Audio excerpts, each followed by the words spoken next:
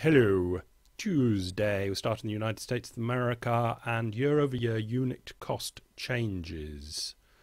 This is the Atlanta Fed. Yeah, so it's one of the Feds working out this deflation-inflation thing because they've got to vote on it and do things about it. So what they've got here is April, May and June, the unit cost changes are coming down for manufacturers and retailers and all firms there in the black spotted one. And so that's kind of deflationary. So they looked into it slightly further, and later in the article they come to margins relative to normal. Now a margin is your profit margin. You've got your cost and then how much extra you can put on top to sell the thing to make more profit. And they've been able to sell for quite a lot more profit, put a lot of margin on. So what they're saying is here, what the retailers and manufacturers can do, manufacturers less, retailers a bit more, they can put their margins down as opposed to putting the prices down. They will put their margins down and not make so much profit.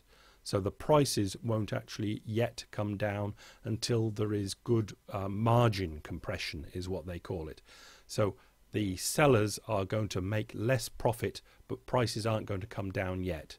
So for the future of the stock market, you could say it'll hit the S&P first before it hits the CPI. We've got that. So it'll hit the S&P stock market because the companies won't be making as much profit. They will be taking the hit. CPI won't, until the margin compression is really compressed down, and then they have to reduce prices as well. Okay. Yeah, all right, let's move on. I got the tip for this from PragCap, and the idea of this goes back even further, right back into the 50s. This is fixed private investment. I won't go into it, but basically all it is, we don't have to know anything about it, but all we see on these charts, those vertical grey lines, are the recessions, as they always are, that the FPI, doesn't matter what it is, comes down to make a recession, you could say, or they are totally coincidental, as in they go at the same time. The 72 one, and believe me, the ones all before that, this all the same, but I've taken these later ones to make the chart clearer. FPI comes down to make the 72 recession, then you can see it makes the 79 recession, the 82 recession, it comes down for the 91 recession, the 2001 recession. See, it cuts down across the grey. And in the Great Recession, it cuts down across the Great Recession, but the FPI is still up. So for this as an indicator, the United States is all right for the moment and probably will be till the end of the year.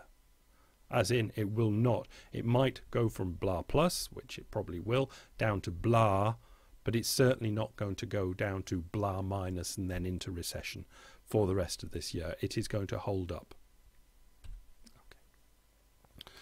This is from a BIS report, Bank of International Settlements report by Chinchetti or somebody like that, that's been bouncing around the internet an awful lot lately. It's terribly difficult to read. That's why I've just got this one little thing out of it that's quoting it. Banks themselves have lost confidence in their peers, especially in the euro area. Sovereign debt holdings are an important drag on banks' efforts to regain the trust of their peers and the markets at large. Confidence in the banking sector is also undermined by the opaqueness of banks' internal ratings models, which measures asset riskiness and guides banks in setting their equity capital buffers. Now, let's pretend we don't understand any of that, and just go back to the headline highlighted one. Banks themselves have lost confidence in their peers, especially in the euro area. It's like the start of it, the 2008-2009 credit crunch. They're just not lending to each other because they all know that deep in their books there is crap, and they're just slowly cutting ties between the banks. And that was the banking system, banks lending to banks. We've done this so many times. So the central banks are having to come in and fill those gaps. But the thing is, it's a change of system. and it's not a change of system that's organised, it's a forced change of system that nobody knows what the consequences will be. Right, let's move on. So where are we going? This looks like, this is actually an op-ed in the New York Times by Krugman, and I've just pulled it out to make a bit of a segue link to where we're going, which is Europe. So what should European leaders who have an overwhelming interest in containing the Spanish crisis, have you caught up? So what should the European leaders who have an overwhelming interest in containing the Spanish crisis do? It seems obvious that European creditor nations need, one way or another, to assume some of the financial risks facing Spanish banks. So that's a big ask, isn't it? No, Germany won't like it, but with the very survival of the euro at stake, a bit of financial risk should be a small consideration. But the thing is, it's not a bit of financial risk. For if it was just the 1 billion, the 100 billion or 60 billion, whatever they're going to put in first into the Spanish banking system, then that spread among the core nations of Europe is only a small consideration. But it won't be 60 billion. It'll be 100 billion and then 200 billion, and that's just for Spain. Then there'll be Portugal, there'll be Italy, there's Greece that hasn't finished. And if they can really stop it there, well, that might be the end of it. If they come in really big and confident and strong and stop it there, with Italy and Spain, it's huge anyway, it might stop things moving on to France and obviously the Landesbank and problems in Germany, etc. And of course Austria and all, Belgium, Holland and all the rest of the banking problems. But it is not a small consideration. Krugman is being very naughty there. But he's right to say, but with the very survival of the euro at stake, it is. If they come in monstrously big and say, we are all going to stand behind all of this, it'll sound good for a while, but people soon do the math and go, bollocks.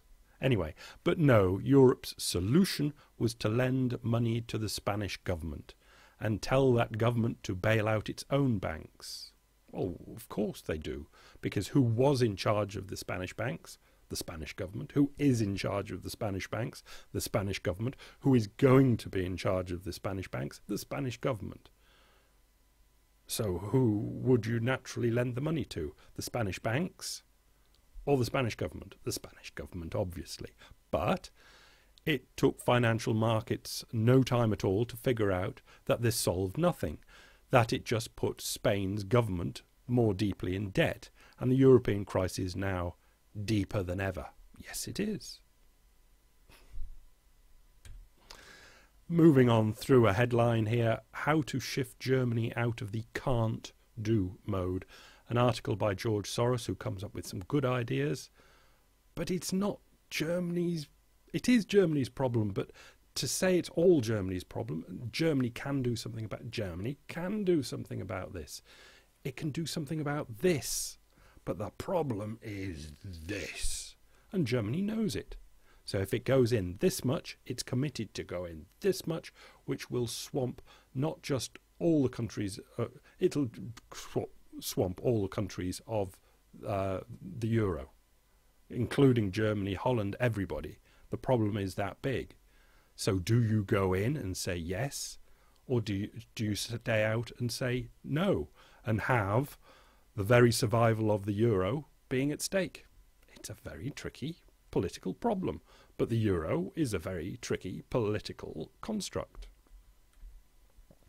Next is the precursor to the next conference that's going to go on Thursday and Friday, I think it is. EU could rewrite Eurozone budgets, and this is just saying all the ideas that they're going to talk about in these next 2 days. It's just monstrous what they're going to talk about. They're going to everything. They're going to talk about everything. All of them are going to talk about everything over 2 days and decide something. No, they're not. And again, look at right down at the bottom of this clip, Germany will have to pay. That's on the video. If you follow the article, you can read the video watch the video from the Financial Times. And that's what it does come down to. If the euro is to be saved short term, Germany will have to pay for that short term. If the euro is to be saved medium term, Germany will have to pay medium term. And I would say, and as I think they're working out, the problems will be so big by medium term that Germany will not be able to afford to pay for it.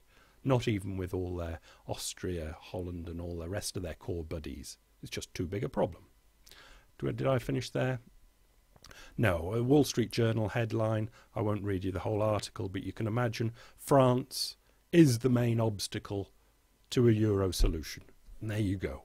You blame Germany. Germany must do this. Germany must do that. But it's all political. And when they get together, it's not just France is the main obstacle. France is an obstacle, Germany is an obstacle, Finland and Norway and Sweden, who are semi-part of this thing, are a problem. Italy's a problem, Spain's a problem, Greece is a problem, Austria is a problem. Fucking problems! And they ain't going to sort it out in 2 days. They're not going to sort it out in 2 months or 2 years. Not even in 20 years. But the problems are Pac-Manning up very, very quickly now. So we'll say good luck to them, but really it's not going to do them any good at all. They're not going to do themselves any good at all, because it's an insolvable problem. Insoluble, insolvable, both. Bye.